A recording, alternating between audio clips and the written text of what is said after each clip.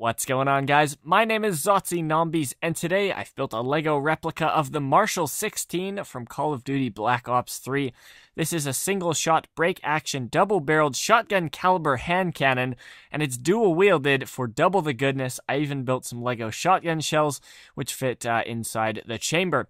This weapon is also in the Zombies mode of Call of Duty. You can buy it for 950 points if you get it from the mystery box, or you can even get it for free from Plants on Zetsubo no Shima.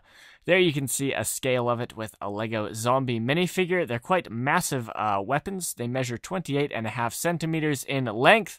Here you can see us doing some wall running, very authentic. I even used some dark brown pieces on the handle just for that sort of wood grain texture. And this Lego Marshal 16 also has a realistic reload action. The chamber swings out to the left with some hinged Lego bricks, and then the two shotgun shells sit inside. In Black Ops 3, this weapon holds 2 rounds in the chamber. When it gets pack-a-punch, though, it becomes the Perrin and Velez, and it holds 6 rounds for a total of 3 shots at a time. I used lots of metallic silver pieces on the top, even a couple of little black ingot pieces for the rail system.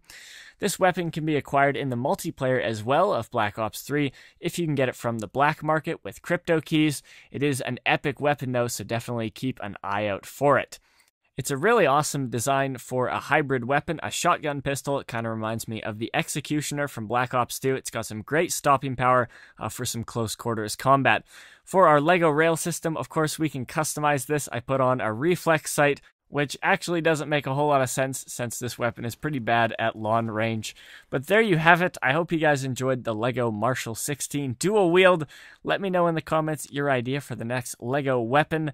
Be sure to give the video a thumbs up if you guys did enjoy. I want to see some more Lego Black Ops 3 weaponry. And as always, thank you guys so much for watching my videos. So I'll see you guys in another video with another Lego creation.